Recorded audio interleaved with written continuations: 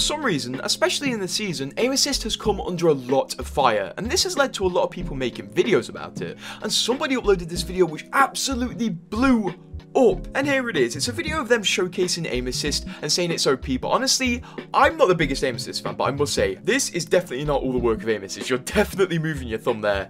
I can tell you that for certain. But obviously on the Hell app, nobody really thinks too much and they just say whatever they think. So this did end up spreading, and it spread a lot outside of the Apex sphere to the point where a Valorant developer commented on it. And it seems this Valorant developer is basically their equivalent of hideouts. It's the guy who just bans everyone, which is pretty cool. And he said, it's legit something I'd ban. How is this even fair? Which, you know, is very funny, and it's also fanning the flames of the aim assist argument, which seems to be ever ongoing with loads of pros switching to controller because they do claim aim assist is just better. And honestly, I can't give you too many opinions on aim assist because I don't really use it, but there obviously is a big argument here to be had. So go do that in the comments, but I thought it was interesting. This is one of the first times I've seen a Valorant developer comment on Apex, and it's about the state of aim assist. But maybe if arguments about aim assist being OP carry on, Respawn will go on their word and reevaluate aim assist if complaints get too bad. But what's your stance on aim assist? I'm sure the comments will be very nice under this video, and also subscribe to Buff or no aim assist, you know, you choose.